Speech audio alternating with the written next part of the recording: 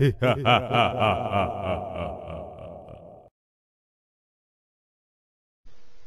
YouTubers, this is Bad Rabbit here with another video. Crikey, I know I'm putting them out today.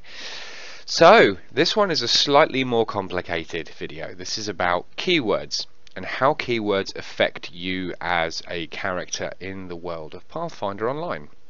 Now in Pathfinder Online you don't level, and there are no items that kind of match your level experience. So what you need to do is you need to match keywords to weapons and armors and abilities. So I'm going to show you how to do that. So what I'm first going to do is press P to get my paper doll up, or it's going to make a funny noise. Now as you can see here, I've got my defensive feats, my fighter armor slotted effect, and my fighter feature effect. Now the fighter feature and fighter armor are both quite important. The fighter feature is kind of your class skill, so the one that you want to be using. So whether you're going to be melee, whether you're going to be an archer, whether you're going to be anything basically, a wizard. I don't know much about wizards and magic and should investigate that.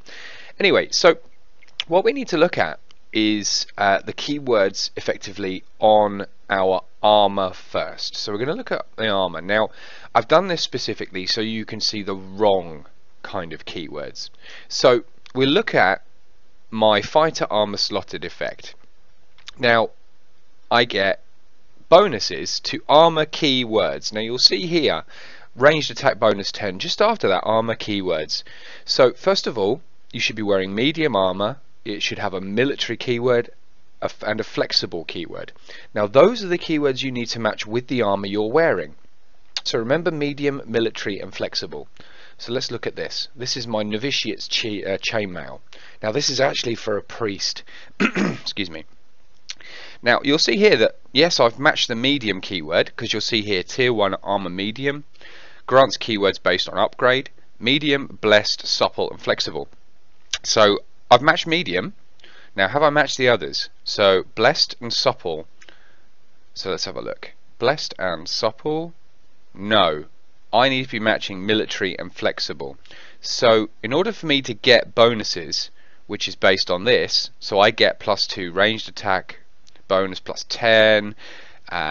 Yeah, so I need to be looking at this and looking, no, that's not right, because supple and flexible are no good and blessed is definitely no good. So what I need to be matching is the fighter armor and a different type of armor. So we're going to go into the auction house because I don't actually have the right armor on me. I'm going to pop in here very quickly.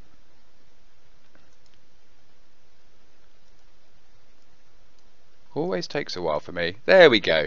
So I've shown you, basically we're on the soldier's chainmail here. So we needed military and we needed some others. Now if we remember what they are, we'll bring up the paper doll so you can see. So we need military, flexible and medium. So let's have a look at soldier's chainmail. It grants you medium, military and flexible and gives you supple as well. So we're matching 3 keywords here, which means that we get the most out of our armor. And that's how keywords work in armor. Now what we're going to do is we're going to look at keywords to do with fighting and abilities. Now that's to do with the fact that you need to be looking at your equipped weapon and your abilities down here. So let's do that again. So back on the paper doll by pressing P. Hunter's longbow +2. Now what this does is it grants keywords based on upgrade of piercing, precise, balanced and penetrating. Now we need to be using a weapon that works for our abilities. Now our abilities are obviously purchasable from the trainers, but you'll see here Sorrow's Release, for example, piercing, precise, balanced, masterwork, penetrating, slaying and artifact. Well, we're matching 3 keywords with our weapon here, and that's really what the key is. Match those keywords to those abilities and you will get better improvements in your damage. There you go, nice and easy. So just very quickly, in summary, match your keywords with your armor ability and your armor and your weapon abilities. Now I can't use these abilities if I equip a mace, for example, and I can't use these abilities if I equip a short bow.